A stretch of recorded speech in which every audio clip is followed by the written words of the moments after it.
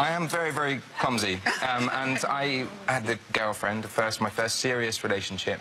I went to meet her parents for the first time. You know, there was a big family barbecue.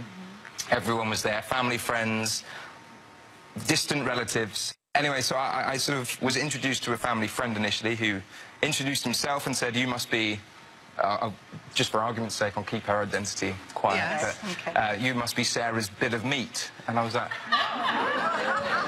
yeah, hello, that's me, I'm meat.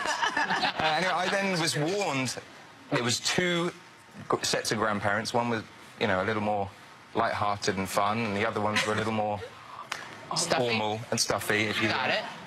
I didn't know which was which. I came across the first ones that I saw, and I was like, hi, I'm Sarah's bit of meat. You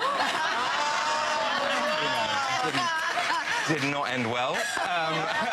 They kind of walked off looking down the nose at me, which is, okay, wrong pair. Wrong set. Anyway, then I was playing with the kids outside in the garden, playing with a ball, throwing a ball up in the air. I was trying to prove that I could throw it higher and further than any of them. I watched it go up and up and up and up and behind and behind and up and straight through the greenhouse window. No!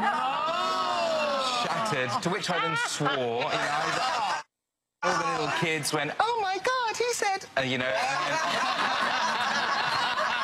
And then I proceeded to... It still keeps going, it gets worse and worse.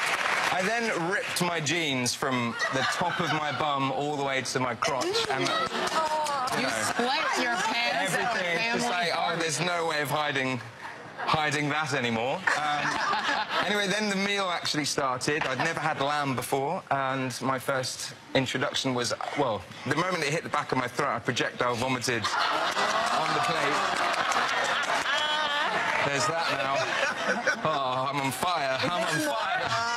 And then dessert came round. They just had their carpets newly done and beautiful white carpets. And of course, when you drop something, it's never, you know, the pretty side. It's always blueberry cheesecake. I stood there and looked at it just as I saw someone walk in front of me and stamp into it. And I was like, oh, God, stop it. But somehow we stayed together for a few years. I know.